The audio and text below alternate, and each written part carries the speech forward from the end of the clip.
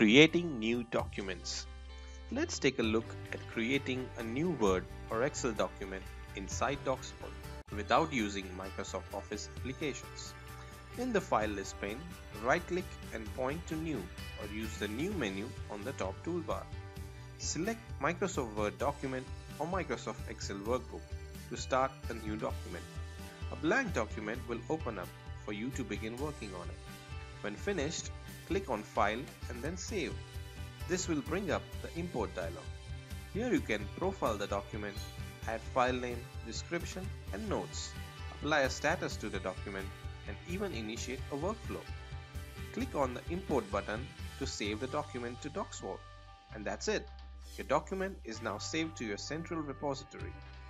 Furthermore, existing documents in Docsvault can be edited by simply clicking on the Edit in Docsvault item in the Documents right-click menu.